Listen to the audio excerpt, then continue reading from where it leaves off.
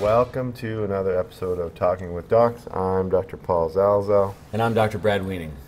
On today's episode, I would like to say I'm thankful after Canadian Thanksgiving for the sun being out. Yeah, it is a nice day, finally. Okay, so we got a tricky case today for our Tricky Tuesday. This is generally someone who is medically unwell. They have a lot of comorbidities. And a lot of people will ask us in the office or even email us saying, am I too sick for a total knee or a total hip replacement? Yeah. What do you tell them, Paul? Yes, you are. No, I usually go through the whole risk-benefit ratio with them and then help them make their own decision as to whether or not it's safe to proceed.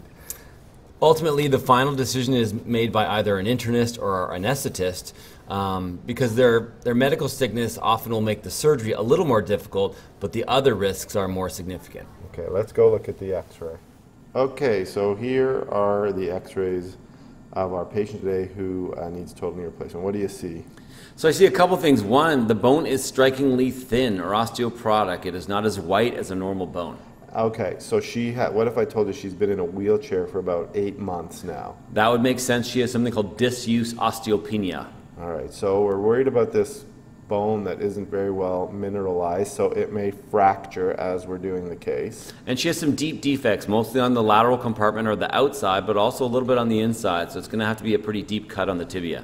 Right, so we've got some bone loss. So we've got weak bone and bone loss that we're going to have to deal with intraoperatively, but luckily we have all the equipment we need to deal with just about anything we find. Okay, Paul, are we going to go scrub?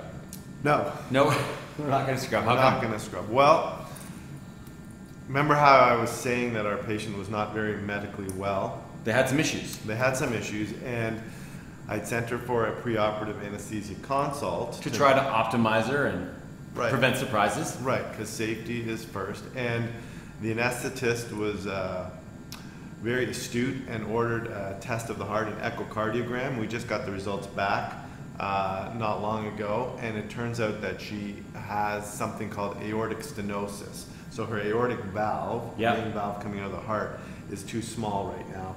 So she's having a difficult time pumping blood. Okay, and that causes a lot of unique issues during surgery and with different types of anesthetics. Right. Okay, so what are we going to do? Well, the case was canceled. We had to cancel the case. All right?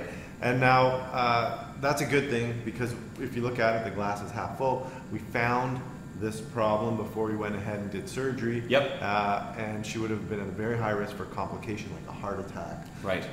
If we proceeded without having found that. So this way she can go see a cardiologist maybe, find out if there's something to do, because there might not be something to do for her. That's right. At least we'd be more aware. Yep. So this was really a case of, as you had said, too tricky a Tuesday. Too tricky a Tuesday. So this way she ultimately can decide whether the risks and benefits are acceptable as well as the anesthetist, and if they say yes, then we would replace her knee. Yeah, I just went and spoke to the family, explained everything to them. Disappointing, but better. Right, safer. So if you like this video, please like us and subscribe to our channel. And remember, you are in charge of your own health. And so is the anesthetist. See you next time.